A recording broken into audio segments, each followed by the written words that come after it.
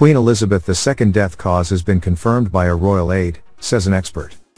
Royal expert Kinsey Schofield in her podcast this week shared a new theory on Queen's ailment after author Gyles Brandreth spilled that Her Majesty was secretly battling a rare form of bone marrow cancer. She began, "Somebody messaged me today suggesting that, perhaps because I don't know about you, but I've heard these rumors about bone marrow cancer for a very long time now." Gyles got permission from the family to include this in his book to ensure that it wasn't breaking news if Harry included it in Spare, which I think is very intelligent. I think that very much could be it because we've heard the whispers and perhaps the family wanted to control how that information was released.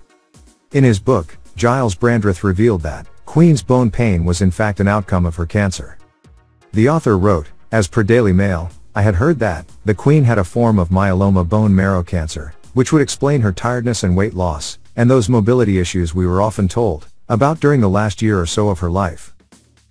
The most common symptom of myeloma is bone pain, especially in the pelvis and lower back, and multiple myeloma is a disease that often affects the elderly. Currently, there is no known cure, but treatment including medicines to help regulate the immune system, and drugs that help prevent the weakening of the bones, can reduce the severity of its symptoms and extend the patient's survival by months or 2 to 3 years," he noted.